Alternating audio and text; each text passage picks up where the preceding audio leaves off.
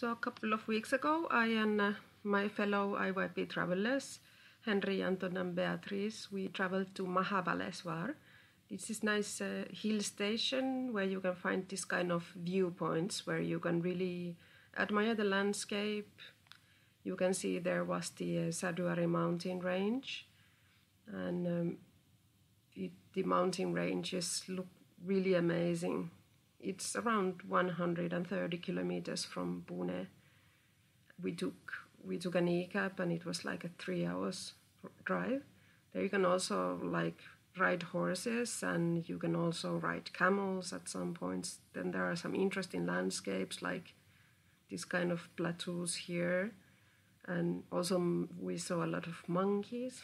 So all in all, it was a really nice trip, and we took a lot of photos since the landscape was truly, the mountain range is so amazing. And at some viewpoints you could then find a lot of this kind of food stalls and buy a lot of different food, and there will be children's playgrounds, and all in all, very pleasant trip.